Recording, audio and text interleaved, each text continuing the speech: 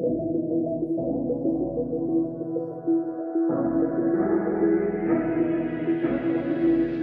welcome back to Mystic and the Nerd. Once again, back with the Jessie DeCorsey, who is now a published author. How you doing, Jess? I'm doing awesome today. Excited for this conversation. You really threw me for another loop this week. So I'm excited to see where this one's gonna lead in all things mystic and nerd. How are you doing today, Matt? How's summer in Australia? Well, up until today, it's been hot and humid. It's probably still humid, but today we got rain, so it's nice. It's a nice change for us. Sydney summers are hot and humid, so it's nice to have a cooler day every now and then. It's kind of how we're rolling today. Hot and humid. Okay, can you see outside my window right there? I see green grass. Green grass in January. This is probably why I'm smiling today. I know it's probably bad because it's not supposed to be happening here. I can't remember a time in my life where I've seen green grass in January, but it feels good. Not gonna lie. Good dear.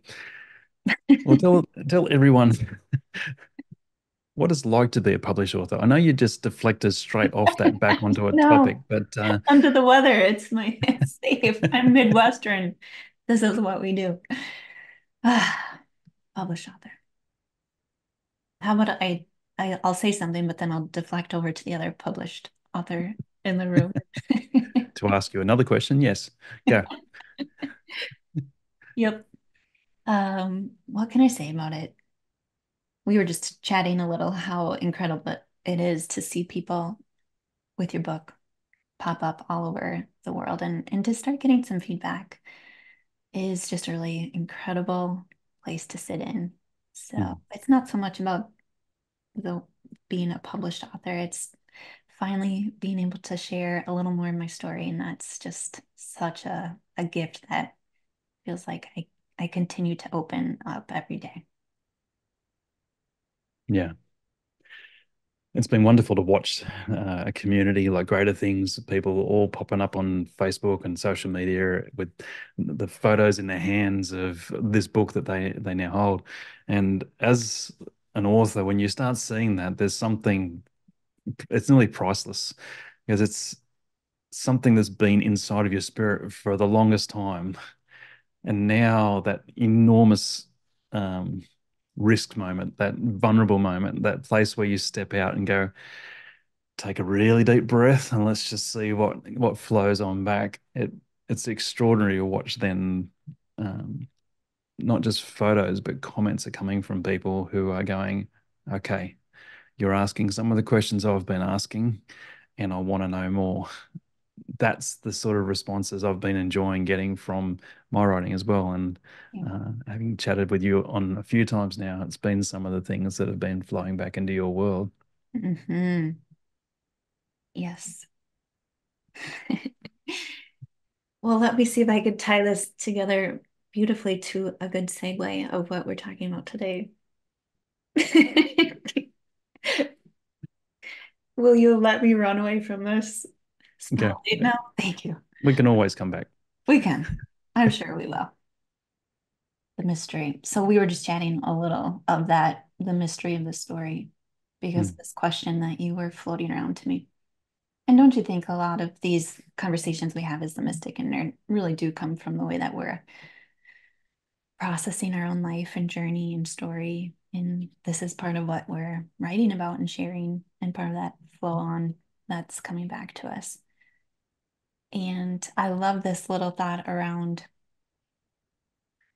the power of our story when we release it. It's just that hold your breath moment because you are revealing something of yourself that you haven't before, or maybe you have in pieces, but maybe just not in this way where you've been able to process it in this kind of conversation that you've written out.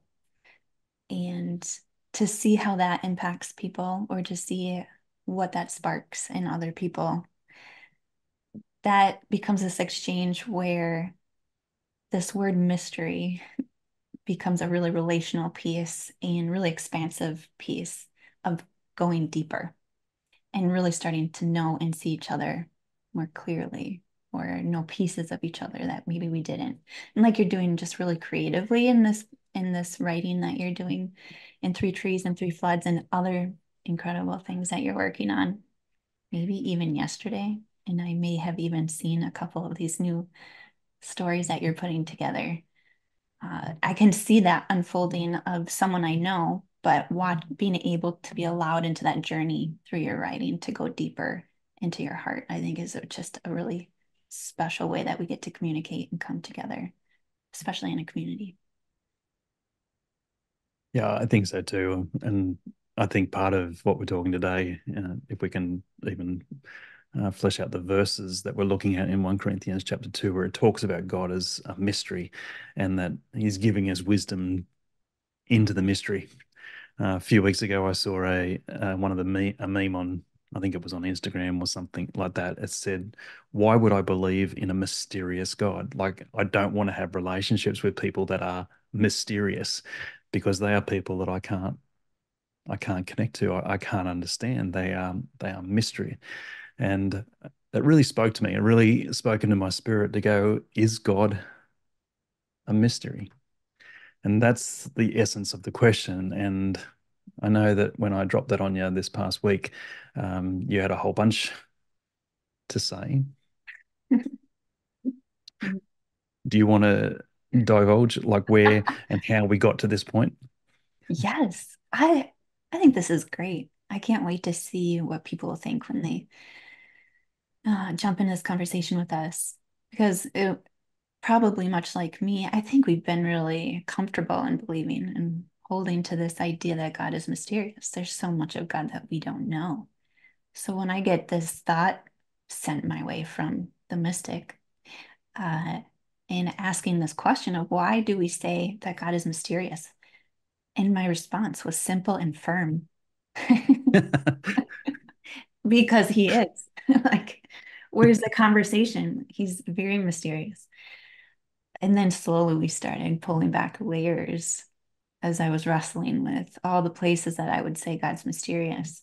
For several days, I sat in different ways that I would look or maybe word or consider God being mysterious in these different plans in my life, ways that He's concealed things and not revealed the full picture of things. And you just kept coming back under these really relational concepts.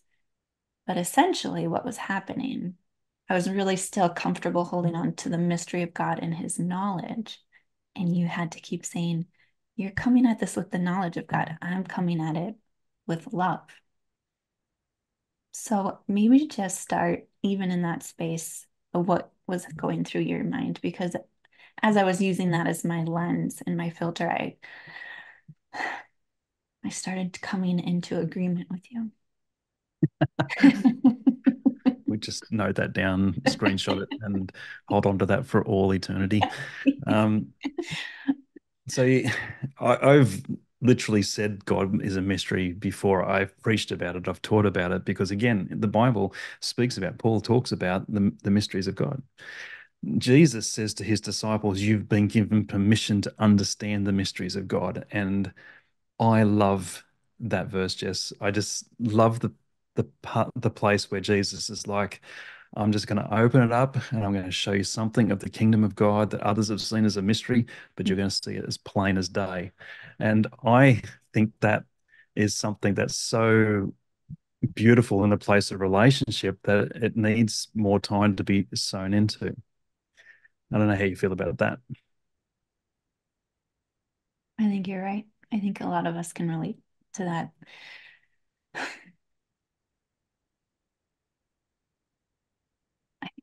The only thought that I keep coming back to is, I guess, could we distinguish this place of mystery, like we were saying in a relationship? When love is present, can there still be mystery present? Even if we've been given all the ability through the Spirit in us and the mind of Christ that we can argue when we're looking through the scripture today, is there still a place where the mystery is good? And the answer is yes. But it's in the, to me, the mystery is found in the story. The disciples were invited into a conversation with Jesus that was relational. It was never, ever at that place of, I've got 10 great laws I want to give to you. As long as you do these 10 great laws, we're going to go for it. It was in a place of relationship. And so, even when the things that they didn't understand, so parable of the sower, Peter comes along and goes, bro, don't understand it. I understand about the whole thing about throwing seed into ground, and I understand when it goes onto rocky ground and into thorny ground and into fertile ground, get that 100%. But he's like, I don't understand how it connects to the place of the kingdom of God that you're talking about. It's that relational place of sitting in that and understanding it. And so Jesus then unpacks it in a very relational way. And he invites them in, effectively put their own hands in the ground and go, let's just have a look at this and see what it looks like. Let's see those that they take it for a little bit and then it dies, or something bad happens in their life, and all of a sudden, because something bad happens, their faith disappears. But then there's this fertile ground that we're actually sowing into. That fertile ground for me, that's not theology. That's relationship. That's not understanding how God operates. That's understanding how I connect with the Father God. And so the mystery then for me gets taken out of what I know and what I can collectively understand in my finite way of thinking, and gets put into the place of relationship where I can actually be with one who I can ask the questions of. And so, what Jesus is effectively doing, and I think the book of Matthew is so powerful in this, he just brings all these Old Testament passages and he says, well, back there it was written, back there it was written, back there it was written, and right here is where it is expressed.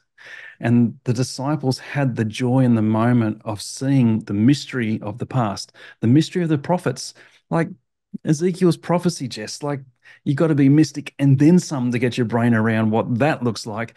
And there in that space, Jesus is like, and here is how this thing starts moving. This is how this thing happens right here amongst us. Well, I loved what you said to me earlier when we were chatting through this. You said, I guess I wrote up the question, what's the risk of the mystery? I think what you've just said is the way that it's good, way that it's there, and then it's just an unfolding of the story that God is revealing and putting together. There's mystery in the story of this growing relationship and God's bigger story. But I like what you said here. If we say God is mysterious, we're running the risk of making him unobtainable. So we were going back and forth because I was arguing, really wanting to hold on to the mystery, because I was taking that in the sense of, well, if we're saying he's not mysterious, then we're making this case that we know everything there is to know about God. And I don't. Like, there's so much more I want to learn and lean into.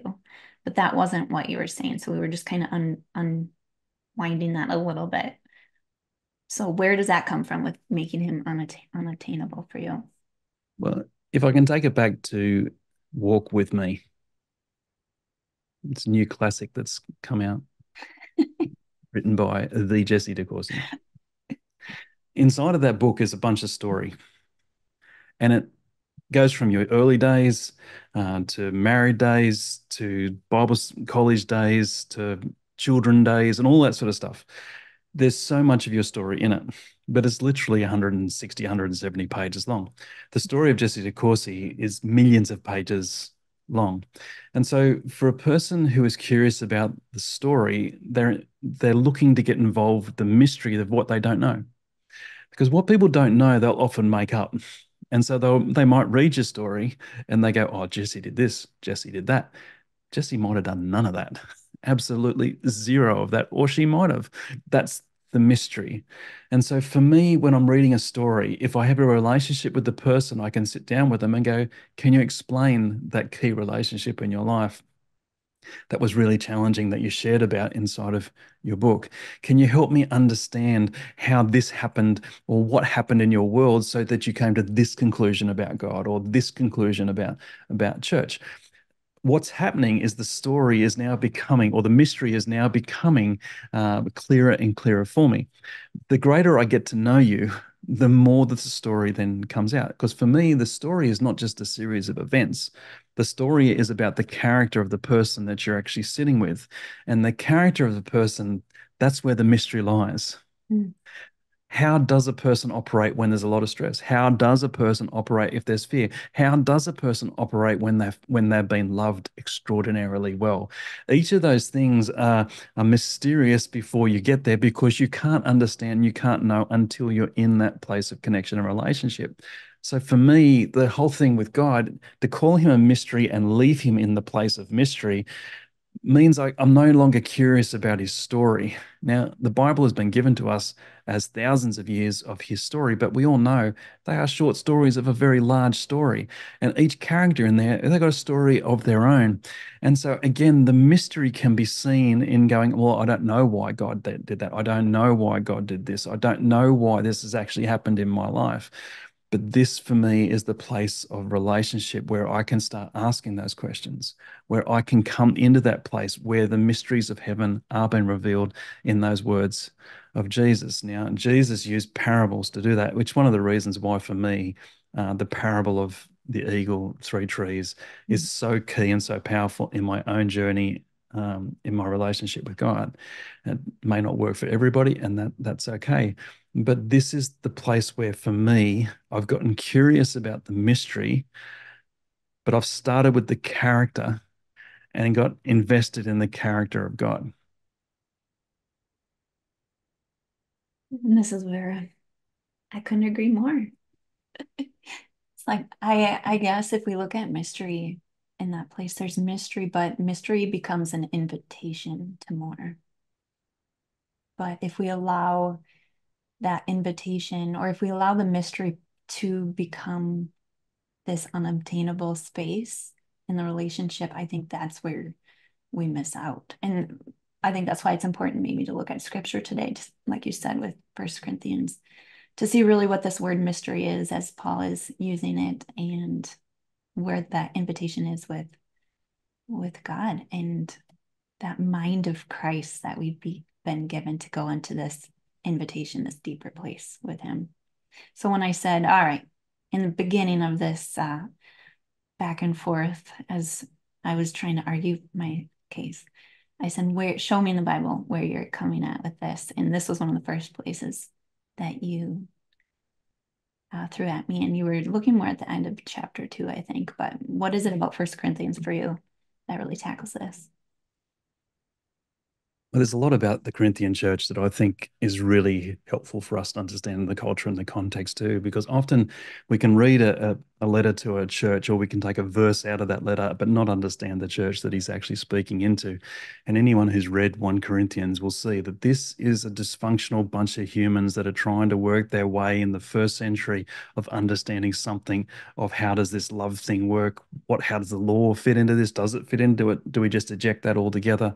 There's so much inside of it. And if you go further into 1 Corinthians, you got a guy sleeping with his mother-in-law, and it's like this, whoa, hang on a second. There's a whole bunch of moral problems inside of this world.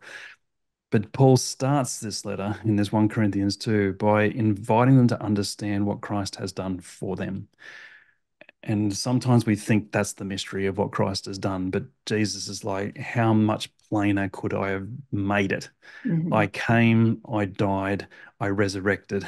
It's happened, and there was a reason behind doing it. And so here in the scripture, Paul is saying, you have the mind of Christ. You have it. Not that you will, not that you might, not that you could, not if you behave really, really well, you'll get it. You have been given the mind of Christ. Well, what does that mean? Well, again, the Bible is sharing with us that we are able to understand the thoughts of God. Now, in Isaiah 55, it says, who can understand the thoughts of God? His ways are higher and his thoughts are wiser. And Mhm. so often when I'm teaching from this passage, I'm saying, well, here's Paul saying that we have the mind of Christ and we can understand these spiritual truths. That's what it says just before it says we have the mind of Christ. I said, what changes between Isaiah 55 and 1 Corinthians 2?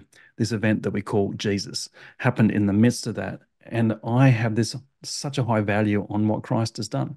And Right. so you and I have even done a teaching around why Christ had to die, to make the mystery somewhat more understandable. Mhm. Do we know all ends of it? No. Do I know all ends of your story? No.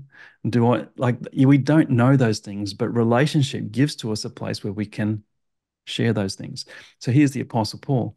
He has the mind of Christ, and he's saying to these people, you do too. You do too. This has happened. This not will happen. It has happened. And so we talk about, oh no, I'm not sure that's the case. And that, oh man, I was out driving the other day and things came out of my mouth that really weren't from the mind of Christ. I get it. I fully get it. But this is about your character, not necessarily about some moment of poor behavior. It's about your character. And so this passage for me is so profound because it's spoken into a time where there is so much change, so much shifting, that people are so dysfunctional. They're trying to work their way out of it. And they've got this guy who was a Pharisee, who is now this extraordinary preacher of love and grace and bringing it into the bride of Christ. And they're just trying to get this thing understood. And he goes, hey, starts with Jesus, doesn't start with me. It's all built on Jesus. And it's not my mind you have. It's not my wisdom you have. It's his. And he's inviting them to start from that place of you have.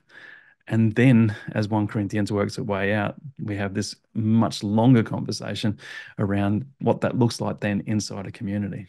Mm. This is what really pulled this idea together and got me really excited today.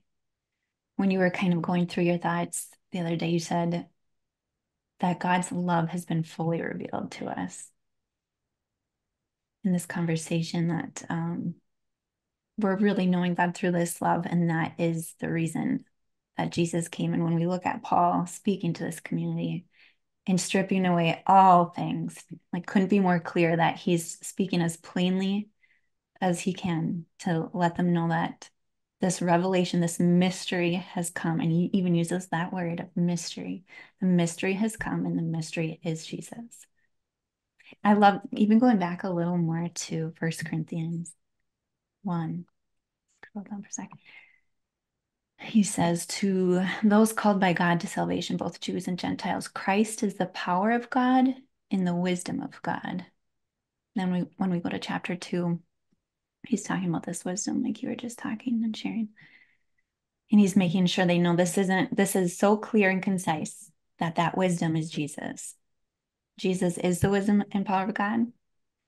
And that mystery, that that wisdom is coming into is Jesus. And he says, when I first came to you, dear brothers and sisters, I didn't use any lofty words, impressive wisdom to tell you God's secret plan. I'm going to come back to that because I think this will take us down an exciting path today. At least it did for me. Um, I'm going to skip down to verse 5. He said, I did this so you would trust not in human wisdom, but in the power of God. The secret plan. This is my translation. These words are a lot different in the Greek, but the secret plan that it's talking about. Oh yeah, no, I scrolled down to this. Let me stop and go further to 7. The wisdom we speak of is the mystery of God, his plan that was previously hidden, even though he made it for our ultimate glory before the world began. I think this was that link to that story you were talking about. We don't know the whole story, but God has known the whole story and he's revealing it. That doesn't necessarily make it a mystery, but this invitation. So when we go back to this secret plan that the New Living Translation is saying in verse 1, chapter 2, it's actually the Greek word that scholars, I'm going to read this article, scholars can't agree on what the actual word is there. So I'm reading this off of Text and Canon Institute, the Phoenix Seminary. This is an article online, and it says one of the places in the New Testament where scholars debate a reading is in 1 Corinthians 2:1. You can see in the footnote of your own Bible that scholars are not sure whether Paul wrote testimony or mystery. So you can read different translations because in the Greek, the word is it looks very similar. Did I write down the Greek name? Your Greek, I did. Where is it? Mysterion, that's the word for mystery, or the word for testimony is that martrorion. Anyway, they look very similar too. So you will see it translated in both senses, but arguably it changes the idea of what Paul is saying. But I guess I sat in this place of, does it really change it? Because Jesus is the testimony of God. He's that witness. The word for testimony means witness as well, of who God is, what God is all about in this love. But it's also God's mystery. It's also God's secret plan. It's also God's wisdom. It's also his story. Mm-hmm. And then that just takes me back to when you get to know a person, it gets way less mysterious. Mm-hmm. It gets becomes understood. And this is tied so directly to the place of loving others as Christ has loved you and learning to love yourself. In my world, those who love me well are invited into the mystery of my story. So it's way less mysterious when they do. They get to discover what I believe, how I react, and how I respond. They get to see how I do relationship. They get to see how I do forgiveness or grace. They get to see how I do failure and mistake. At the heart of that is true love, true relationship. And I think for the longest time, Jess, we haven't been taught how to hear God or know God. We've been taught about God. And so it stays in the place of mystery because the only part of his story that we get to read is something that's recorded in the Bible. And often we're told then what that means rather than allowing ourselves to be curious about what that could mean. You know, Paul in Ephesians chapter 3, for me, this is the mystery. This is where it is. He Mm-hmm. says, I want you to understand the love of God, even though you will never be able to understand the magnitude of the height, the width, the length, the breadth of it. But he goes, I want you to understand it. Love is the most beautiful mystery that we have. When you discover that somebody actually loves you, like cares for you, is okay with your faults and all the mistakes that you make, and has found a place of relationship that is above all of those things, that's a place of wonder. And for many of us, we've not lived there before. For many of us, we don't even know what that is in relationship because we're so scared that we're going to be rejected, or that we're so scared that if I say the wrong thing or do the wrong thing, then I will be tossed out. And for me, that's literally my story. And so for me to learn to love myself well, to learn others to love others well, to be safe in a place where I can go, hey, I've really screwed up. Can you just hear my part of a story and just forgive me for what I've done? Um, Very easy to say that in theory, very difficult to do that in practice. But when you find people that you can do that with, that's freedom. That's strength, that's courage, that's all of those things entwined into one beautiful mystery. And so when people say, how did you get that marriage? How did you get that friendship? How did you get that relationship? Well, it wasn't a magic wand. It wasn't just by saying some promises at the front of a church. It wasn't just by saying, hey, Jess, will you be my friend? It's about doing life in the space of what does motivate, what does interest, what does all of those things inside of ourselves. It becomes way less mysterious, but then it drives you even further to understand more, to discover more. And there'll be times where you go, hey, you've never told me that, Matt. And I'm like, oh, it's a key part of my story. And here it is. I'm releasing that place of the mystery. And for me, that's why I love the metaphor of Jesus tearing the curtain in the temple and Mm. allowing us into the Holy of Holies. I say that to people all the time. You're allowing me behind the curtain. I've allowed you behind the curtain. Metaphorically, I'm just allowing you to see. I'm inviting you to love me well, and again, it's a risk. It's an absolute risk when you step into those places, particularly if hurt or disappointment has met you many times in that space. And so when you say it's a mystery, it's a testimony, it's a witness, what is it? Well, it's the beautiful story of God that He has allowed us into and through Jesus. So He has given us the full revelation of His love through Jesus, but my whole life is now lived in the unpacking of what the full revelation actually looks like. And I'm learning and I'm growing. I don't know it all, but He has fully expressed His love. And now my heart is to fully express His love, my love, to others as well, and to be in that place where I can love as I have been loved. Does that fit with our testimony, witness, mystery? Hmm.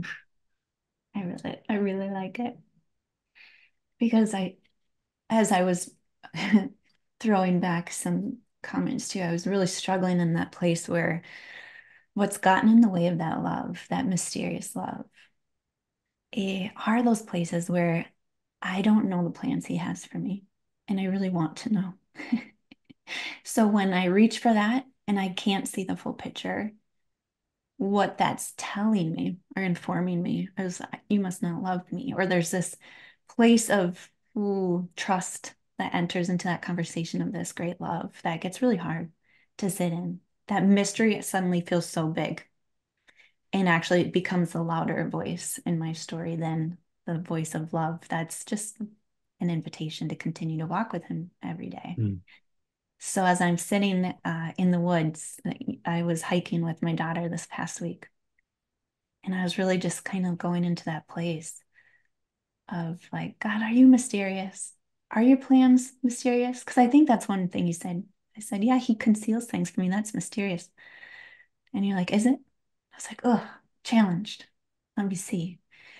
And as I was sitting, I told you this a little bit, but while you're hiking and you're supposed to be present out in nature, like you are, we're fully hiking in this really beautiful forest, really snowy for hours and hours.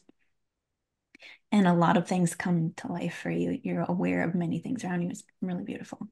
But part of the exercise was to sit and be completely present in nature and see what happens. So we invite these these kids we're with to do that 3 minutes of silence, which is really hard for them to do. For us grown-ups, we're just happy to sit down and breathe for a minute. So we close our eyes and we're listening. And all of a sudden, I can hear things that weren't there before, a couple minutes before this. I can hear wind through the trees and I'm listening to the sound that makes. And all of a sudden, I'm just more aware of things that I wasn't aware of when I was just walking.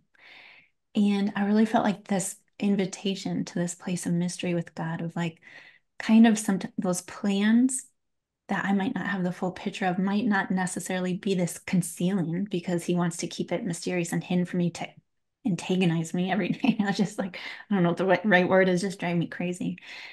But it's like almost that wrestle that I go through causes me sometimes to get off the track, to sit and listen or look for him in different ways. Because what I'm doing isn't necessarily, I'm not finding the answers. I'm not getting to that place, to that depth that I want to. And suddenly something shifts and my awareness shifts and I'm listening and looking different. And now he can speak to me in a different way. And that relationship grows, if that makes sense. So it was like him, I think, just paralleling that with what I was experiencing in the woods, like those seasons that you think of these great mysteries that I'm not giving to. There's so much more to what is being given to you. That's really important. And when I look back at my life, like I did in my book, looking back, I can see where those mysteries were becoming made clear in the growth, the transformation, the character, my story, who I am, my identity was being formed, and our relationship was being strengthened. And I got to see different pieces of him that I couldn't have gotten in any other way. Maybe I could have. And anyway, that's a whole different theological conundrum. But this was the way in which I got to know more of him in these different seasons. I don't have any other thoughts beyond that. I'll toss it back to the mystic. See how you wind that up, wind that together. The mystery. Well, I think too, like even experiences like you've had to have with your daughter, with Charlotte, like it's a beautiful moment of mother daughter. And before you went away on it, you had no idea what that was going to look like, what it was going to feel like, or what would be revealed in it, or anything like that. And I think that's the beautiful wonder of expectancy in a relationship that is often called a mystery. Now, when you're out there, it's like an invitation into. Now, years ago, for me, that wouldn't have been a thing. I wouldn't have gone to find God in creation. I would have gone to church to find him in the scriptures or find him in the teachings that are there. And again, there's nothing wrong with doing that, but you're stepping out into a place where there is awe and there's wonder around you. You spoke about a forest that's snowy, and all of us who are listening are putting that into our minds. And us in Australia, that's a rare thing. You have to go to only one part of Australia or a couple of parts of Australia to actually see that sort of stuff happen. For you, it's in your backyard, not today, but it's in that space. But you gave to us an understanding of the awe, and then you gave to us an understanding of the peace and the silence, of the waiting, and then the revelation. There's permission in all of that that draws us into a place of going, okay, this is a real deal. This is a thing that we can find God in these places and understand him in greater ways than maybe we have seen before. Mhm. Exactly. Because when you say something like, and I love this scripture that you use a lot, but when you say we have the mind of Christ, I think that is a place of mystery in itself. What does that actually mean? But if you look, I was sitting in what Paul's saying in chapter 2 here again, verse 10. He says um, about that. I'm going to read my translation. He's talking about how God, the Spirit in us, is showing us God's deep secrets. That's a New Living Translation. But in the Greek, it says that the Spirit is showing even the depths of God. I loved this idea of the depths of God. Like there are depths to God, and we have been given access to that. So when we're saying in this idea of having the mind of Christ, I think it is about this permission to access those depths, that oneness that Christ has with the Father. It's this place, this invitation to deeper. And I guess that's kind of what I experienced. So, how do we make that more tangible? How do we make that more relatable? As we're trying to understand that, for me, it just happened out in creation in the woods. I just was looking, I was asking, I was seeking those that depths, like, Lord, show me. Are you mysterious? What does that look like? And right there where I'm sitting in the middle of nowhere, God is speaking and I'm experiencing. That's the mind of Christ, that mutual mind. And there's this great teaching by Jim Wilder and some of his colleagues where he talks about the Greek word poema. And it's where we get you are God's masterpiece, but the word is poema for masterpiece.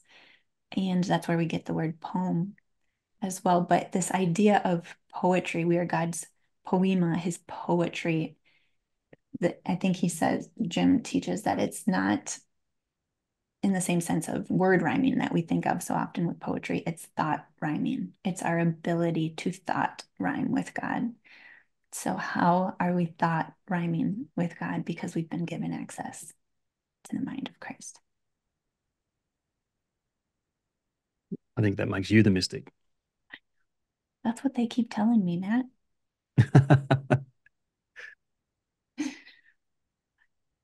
Well, mystic and nerd, it works. It's interchangeable. It is. Mm. So, if anyone's listening and they're thinking to themselves, I've never thought about this question before. What what kind of other invitation do you think is there to sit and ponder on this topic? Is God mysterious? I think for me, it's just going, he's not out of reach. He's not incomprehensible. That is the thought bubble for me that helped me break away from the place of, yeah, God is a mystery. That meme the other day, it kind of hit me between the eyes to go, that's true. Like, what relationships have I called mysterious in my past that I'm still actually in connection with? And it's just like, none. Mm, Why? Because you get tired of the mystery. Like, just tell me how it is. mm. Tell me how you feel. Tell me how you're responding or reacting into a place. And it's like, I know it's a meme. Can God speak through Instagram? Yes. Um, it's probably a mystery in itself. But inside of that, for me, it was just like, that is so true. So how about we start articulating and putting proper conversations around how? And so you've just explained how. Like last Monday, Trish and I were on the beach. It was a beautiful overcast day. When I say beautiful and overcast, the day before was like over 100 degrees. It was hot, and a million people were on the beach. The next day, it's much cooler and there's no one on the beach. So Trish and I are just walking along the beach. In those places, for me, are where I find God. My thoughts slow down. Things start to make sense that made no sense before to me, because I'm taking the time to connect, to get my feet into the sand and to start feeling the creation that's around me. It's literally, that's my God space. That's my happy space, as people will say. Allowing yourself to get curious about those locations that make you happy or bring joy into your world or bring peace into your spirit. Allow yourself to be regularly in those places and then ask bigger questions. Allow your mind to be present. What are the questions it's asking? Bring them into the communities that you're actually sitting with and see whether they're willing to host the questions that you're sitting in your spirit. When you find people who are willing to host those questions with you, you're discovering your people.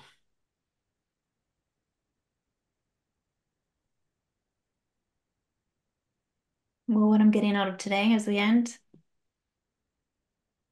it's almost like there's two definitions of mysterious. Because in one way, it's mysterious in the way God can answer prayers like that. Because suddenly you just say, God,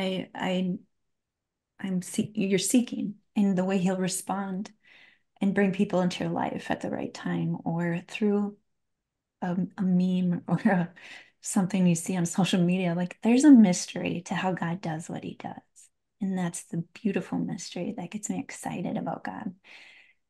But there definitely have been times where that mystery, I think, became something that distanced me, that became a really challenging space where I thought I just couldn't figure out God, and there was some negative, um, maybe wounding there too. How do we distinguish those two things? I don't know if I can end this conversation until I'm satisfied. But isn't that the joy of friendship and relationship? Where does it finish? Mm, It doesn't. yeah. It doesn't. The more you get to know somebody, the more you want to be with that somebody and you're drawn to that somebody. It's a beautiful part of the way we do relationship and connection. And in the drawing too is the discovery of. Like Trish and I got to spend 2 weeks hanging out with your family. And so it wasn't just you that we got to understand. It wasn't just Trev that we got to understand. It's four beautiful humans that live under the same roof and that we would be greeted by uniquely in the mornings. What does that do? It shows us the character of each child and allows us to understand how those children interact with us or interact with others, how they do friendship, how they do relationship. And so much of the mystery of who is child number one, two, three, four is not just, I've got 4 kids. It's each one has got a beautiful and unique name. Each one has a beautiful and unique character, and they're all growing, and there's more for them to understand. And they've allowed us into the world and wanted to actually help encourage that to become something more than what is. Yes, it's a mystery, but that's what love does. Love will do what knowledge cannot. Love will take us to where our knowledge stops short, where our assumptions stop short, where our expectations stop short. That's why in Ephesians, where it says, "Beyond what you can hope, dream, think, or imagine," that's what God is doing. Isn't that the way that we should be describing the relationships of those that we love?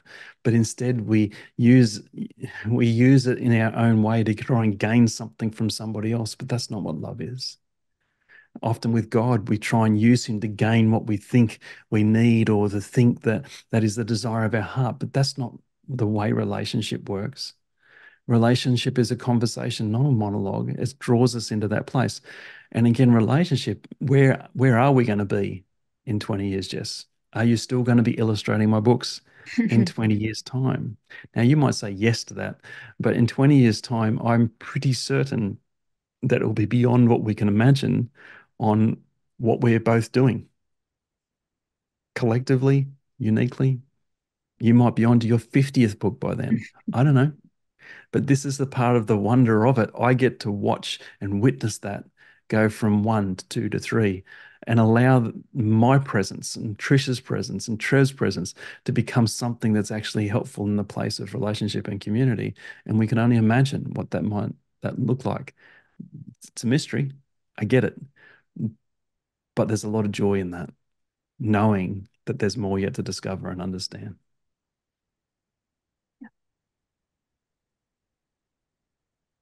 I'm satisfied. I think you nailed it. I think it goes back to the beginning where you said, I think mystery is an invitation to more. If there's that agitation because there's something still concealed, still feels mysterious, and that makes me feel anxious, that's an invitation to stay in relationship and to move with him, with his rhythm, and learn more of myself and more of him in that place and not eject from the conversation. So good. Yeah, that's great. Well, what's next? Stay tuned. It's a mystery what's next, I would say. Am I allowed to drop it like that? Like, is that a good segue into thanks for hanging out with us? That was clever. That was really good. We can keep rolling with this one, I think. Keep things mysterious. All right. Well, thanks everyone. We will be back again really soon with another Mystic in the Nerd. Stay tuned for a blog on this. We'll see where it goes. Bye. Bye for now.